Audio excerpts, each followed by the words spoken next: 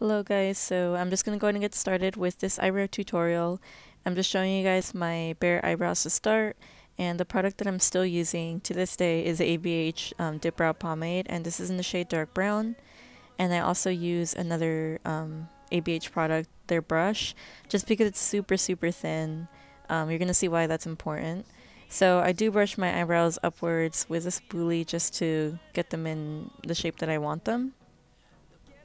And then what I'm doing is I'm kind of creating like little brow hairs, like just using really light strokes. And this actually took me so many attempts just because I had to get the right amount of like lightness, because then if you kind of press too hard, they do end up looking super harsh and thick. And then you kind of just see me doing that all throughout the end of the brow and on the bottom of it, just kind of filling in the gaps where I don't have any brow hair. And then I do start going up towards the top and just kind of slowly working my way throughout the brow. And then I did get a little bit too harsh towards the end of the brow, so I did brush it out. It does really help kind of lighten it up instead of making it super harsh. And then I did extend my eyebrow a little bit just because it ends my left side of the brow ends a little bit more abruptly than my right eyebrow, so that's why I do that. And now I cannot see. Oh god. Oh yeah, that's what I'm doing. I'm just kind of extending my brow again and then getting towards the front of it as well. And I do kind of like frown a little bit just to actually see where I'm actually drawing it. And I'm just kind of showing you guys the right side of my eyebrow as well, because if not, this video would be like 2 minutes long. But if you can see, I'm just being really careful with where I'm placing each brow hair. Well, each of my little fake brow hairs. And then I'm going towards the end. And then I am filling it up at the top. So when I'm filling in the bottom, I'm going upwards. And then when I'm filling in the top of the brows, I'm going downwards. I think it's kind of the same as like the microblading effect. They kind of do it in all directions. So that's kind of what I was trying to mimic. And then this is how it looks. It's still pretty messy, so that's why I do clean it up with concealer. I mean, if you were more, like precise with where you put the brow hairs, you wouldn't really need to do this, but I kind of just get it everywhere and then just kind of hope that I can just cover it up with concealer. And this is a Covergirl Trublend concealer. I do use lighter concealers when I'm not really going to be applying too much makeup, but because I was doing a makeup look, I used a thicker concealer. And then this is how the brow looks, sorry. And then I do clean up the top of the eyebrow with foundation. And I'm using that same flat brush that I used before. And this foundation that I'm using is ABH stick foundation. I just feel like cream foundations are a lot easier to use because they don't really dry out so quickly. Then I go in with a dark brown brow powder by ABH as well.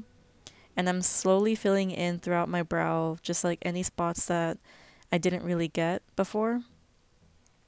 And then I'm filling it in super lightly in the front. I used the darker powder in the ends and then the lighter powders in the front. And then here's the clear brow gel, also by ABH. I swear I'm not sponsored. I just tend to like their brow products better. And I'm using that to just set all of my brow hairs in place. And this is how it looks. And then I'm showing you guys both sides of my brows just because I wanted you to see how they both ended up. But that's pretty much it. And then we're just going to go ahead and get started on the eyeshadow tutorial. Alright, so I am using the Violet Voss Bright Vibes palette for this look. And I'm starting off using the dark purple shade. And then just kind of like mapping out where I want my cut crease to go.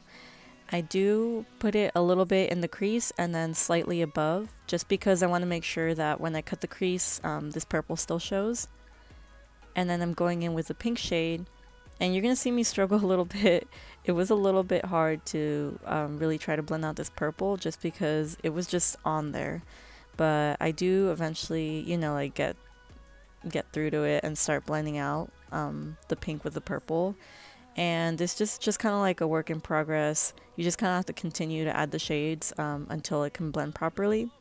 Then I go in with that yellow shade, and this is a super bright yellow shade. And then you're going to kind of see that some of the yellow does get into the crease, but don't worry, we're going to reincorporate the purple later on. I go into the 2 orange shades and I just kind of blend them together, and I just start adding them right in between the purple and pink and then the yellow. So it's just going to go right in between, and I'm using more of a fluffy brush for this just because it's going to add it, it's just going to incorporate a lot better. And then I'm going back in with that purple just to make sure that I'm getting it as pigmented as I can. I do cut the crease with the ABH primer, and I actually did prime my lids with the ABH primer. And you're just going to see me cut the crease. I do it slightly above my natural crease just so that it can actually show, and also so that I don't get any transfer. And then I am going to set the lid with this pastel purple shade. This is actually Lolita by NYX, and I do highly recommend this eyeshadow. It's so pretty. And then I did repeat underneath what I did on the crease. I just forgot to show it. And I'm actually using the ABH lip palette for the eyeliner. That's pretty much it. I just added my falsies.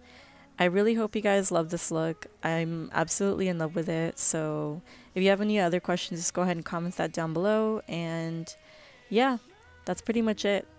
I did post this on my Instagram and Twitter. I will add those in my description as well. And I hope you guys have a good day. Alright, bye.